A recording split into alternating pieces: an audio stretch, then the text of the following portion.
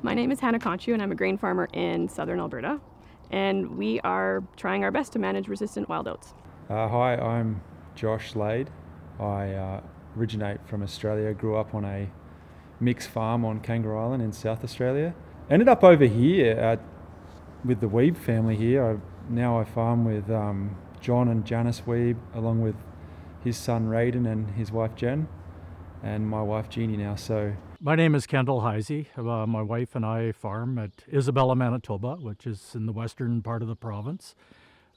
We grow 2 different types of wheat, canola, faba beans, and soybeans. So we started to notice a few spots in our fields where the wild oats would make it all the way to harvest and set seed, and it became to be a little bit suspicious. So we actually started to test them before we would get in there and harvest. So I collected the seeds and sent them away for testing, and that's how we confirmed that we first had a bit of resistance. So the value of monitoring comes back to being able to manage what you monitor. So if you know what you're dealing with in the field, you can then make decisions that allow you to best sort of work around that issue. And it's definitely worth the few $100s to run some tests and then be able to go from there. my first real eye-opener with herbicide resistance on this farm was I remember it clearly, 2013. So we thought, okay, let's double pass it. We went out with a clethodim type product, sprayed it.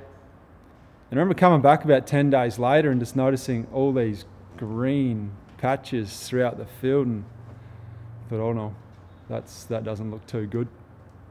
Did some resistance testing and realised that we had some pretty significant group 1 resistance going on. So that was my first real eye-opener there. Obviously seen plenty of resistant weeds in Australia, but coming here I was always told that the snow froze them off. There's no such thing. That was one of the stories I remember hearing in about 2010-11, but obviously that's not the case, otherwise we wouldn't be here talking.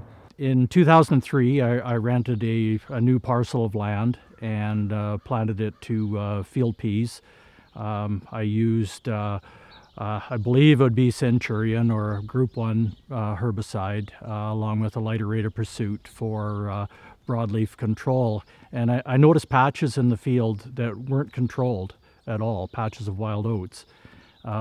They were all fairly irregular shaped, and kind of my worst fear.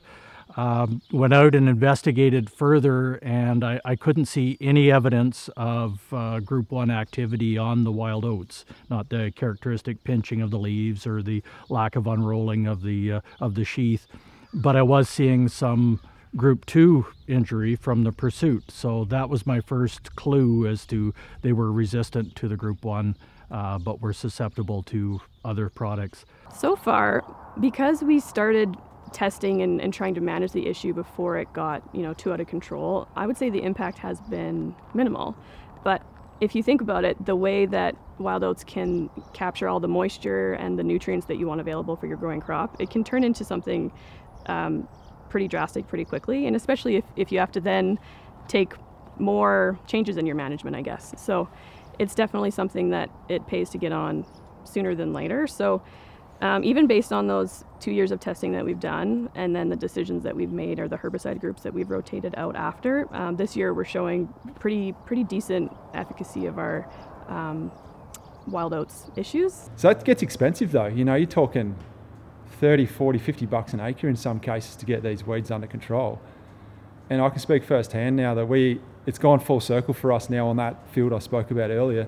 We've gone back to clear field canola on it. There's literally hardly any wild oats there now. But that's been 7-8 years of trifluralin, Avidex, at least 2 active modes of action on that wild oat, and we've kind of got it under control. But it's been expensive, and also it brings about diversification too. Some of these crops that we are growing may not pencil out like canola does. Well, like I mentioned, I was fortunate I caught it early, and I had some management techniques that were able to keep it under control. Unfortunately, if the wild oats had taken over the complete field, more drastic measures would have to be taken, whether seeding down to a forage for a number of years to run the viability of this seed out in the seed bank before going back to an annual crop. But for myself, I had enough management techniques available that I was able to continue pretty much business as usual, but just pay extra special attention to that one particular field.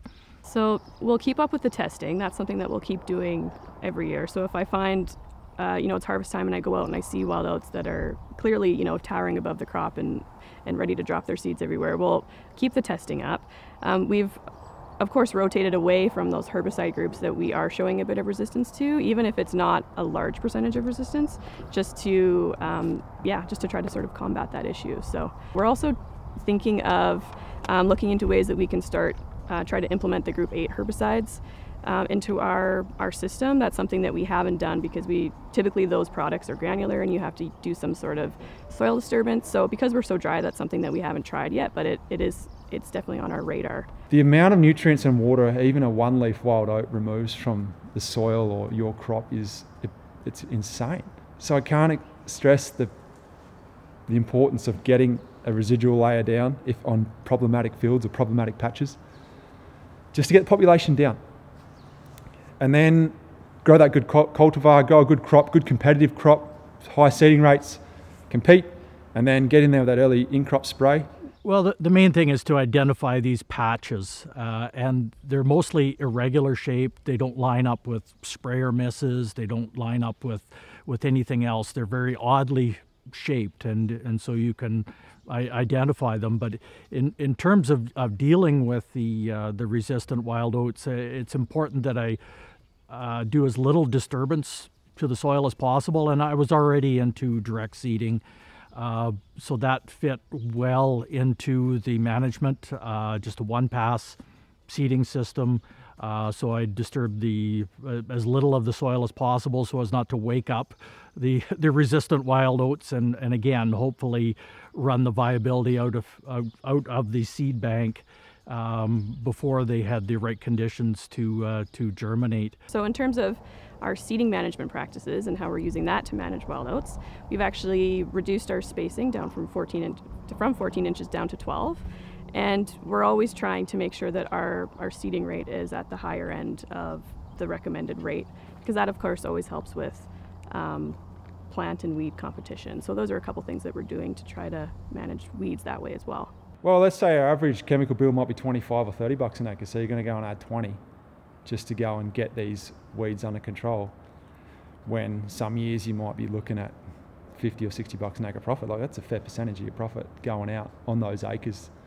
But the reality is that if we don't do it and we just keep losing chemical modes of action and we're forced into some strategies that maybe we don't want to do, maybe some heavy tillage or harvest weed seed control, which is I'm a massive advocate for. We've got 4 of these machines behind me and they're all fitted with seed terminators.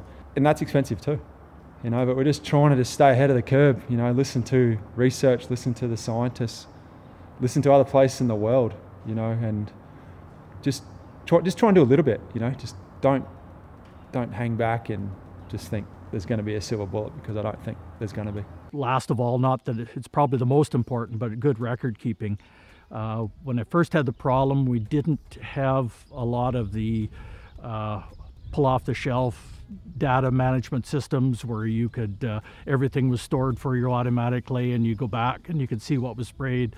So I've been using a spreadsheet for probably about 25 years for every crop I've grown and every herbicide I've used and the groups, and that's really important. You can go periodically, I go back and see whether I'm trending to one group or another and try and mix things up a little bit. Continued research when it comes to wild oats resistance, it's so important. And I always come back to something that Eric Johnson said from the U of S, and that's that you're never going to be able to spray your way out of a wild oats resistance issue.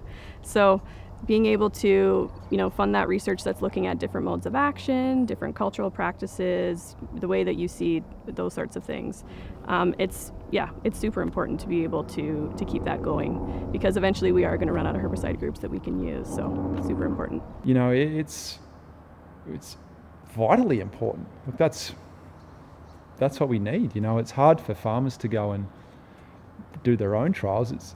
We're busy enough just trying to get crop in and the crop off. So I think the investment is absolutely critical to the success of us and the success of us managing these weeds.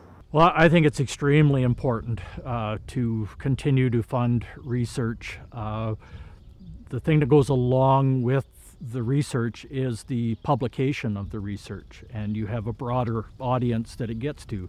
For myself, doing what I did on my farm, my neighbors knew what I was doing. A few people close around knew what I was doing, but the broader audience didn't. And I think that's why it's so important to continue with research to help with the awareness, and also to possibly help with future development of different modes of action of herbicides. If we better understand how the wild oats became resistant to the herbicide groups they did, perhaps that will help herbicide companies focus in a different direction.